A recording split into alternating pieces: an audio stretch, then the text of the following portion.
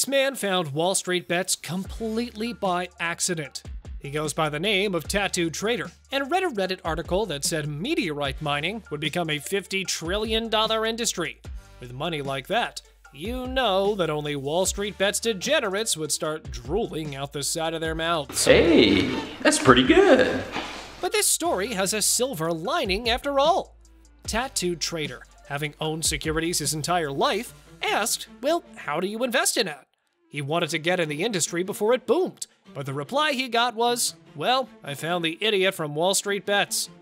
After looking up the Reddit thread back in 2019, he learned about options trading and all of the other like-minded intelligent traders that were making mountains of cash for 1 hour work per week in the comfort of... Nah, who are we kidding? He read some posts from the degenerates at WallStreetBets and then went to invest all of his money buying out of the money calls on something called Purple Mattress Company.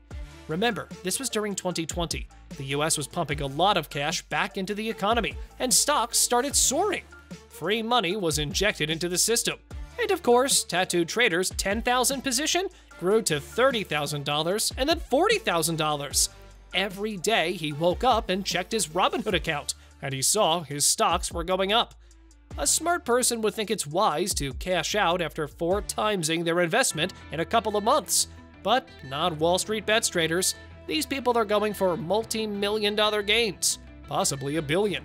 So, Tattoo Trader did what any sane WallStreetBet trader would do. He told everyone he knew, from his co-workers to the superintendent at work, to mortgage their house and put all their life savings into Purple Mattress Company.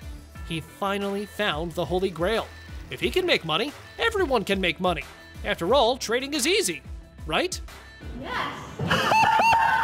I don't drive anything less than a Lamborghini. What do I look like, a peasant?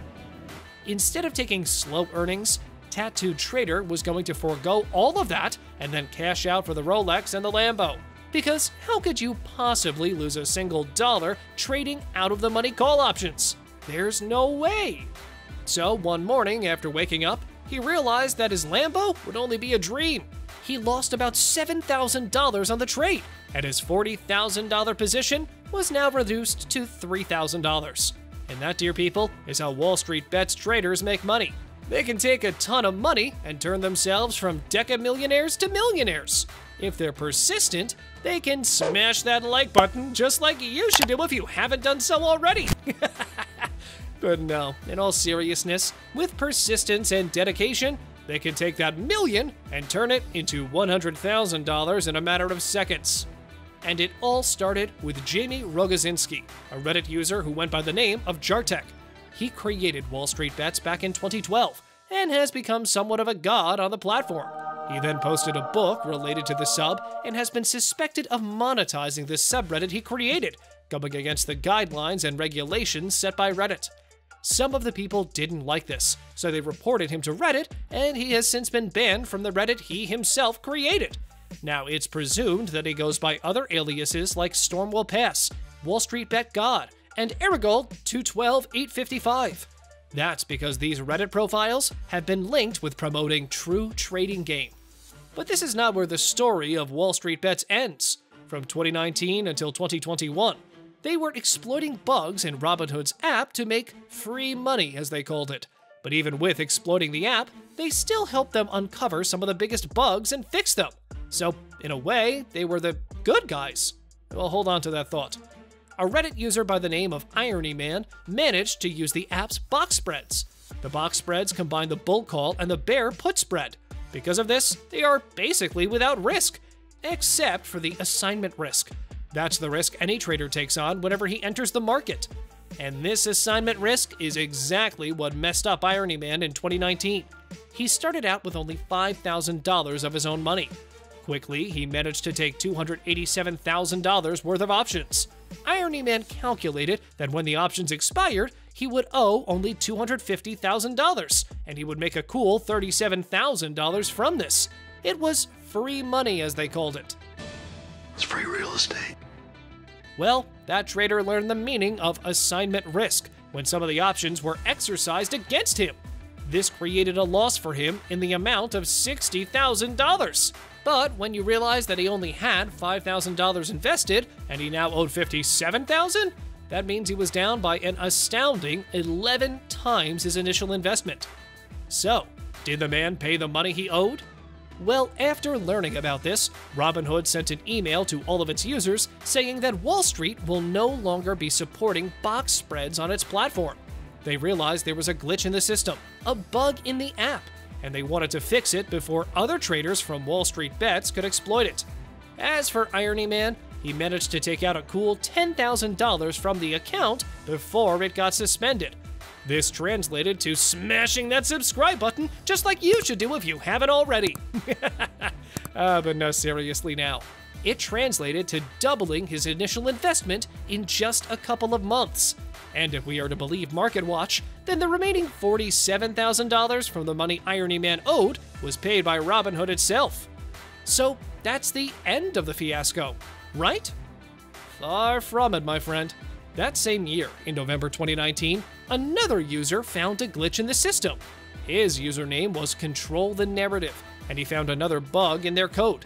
Namely, with just $2,000 of upfront capital, he managed to borrow $50,000. That's a leverage ratio of 25 to 1. The covered call, which Control the Narrative sold, made that $50,000 appear as liquid cash in his account. He then used these funds to buy put options on Apple stock. Did he make any money? No. The user lost all the money he invested and was now looking at a $46,000 negative balance. So what's the problem? The man will eventually pay for it, can't he? Well, there were some users who managed to get $1 million of free cash with only $4,000 deposit. Clearly, they could not exercise $1 million worth of put or call options with the leverage position they had. Even if these people sold all of their belongings, they could still not pay back the $1 million they owed. They might go to prison, but Robinhood still has to fork over those $1 million to the people who exercise the options. Needless to say, after Control the Narrative uploaded a video of himself losing the $46,000 on Robinhood, many other users tried to follow his master plan. Robinhood was quick to cancel the leverage option for their traders, seeing how they can go bankrupt if enough traders did the exact same thing. Since catching these sorts of trades, Robinhood has been actively monitoring the subreddit WallStreetBets, hoping to find some schemes early on and prevent them from exploiting the platform. But that's not where it ends.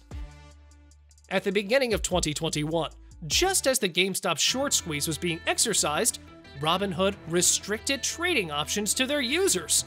The following stocks: GameStop, AMC, BlackBerry, Limited, Nokia, and Koss Corporation were the main ones where the restrictions were imposed.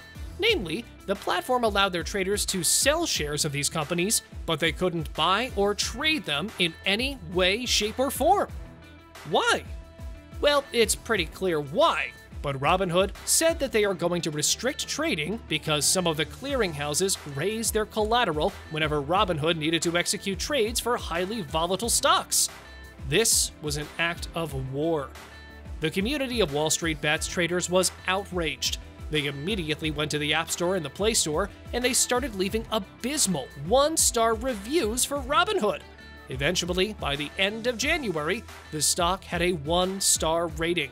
But thanks to Google, they managed to bump that up to a 2.2-star rating by January 30th. They deleted some of the insulting 1-star reviews, which improved the company only slightly.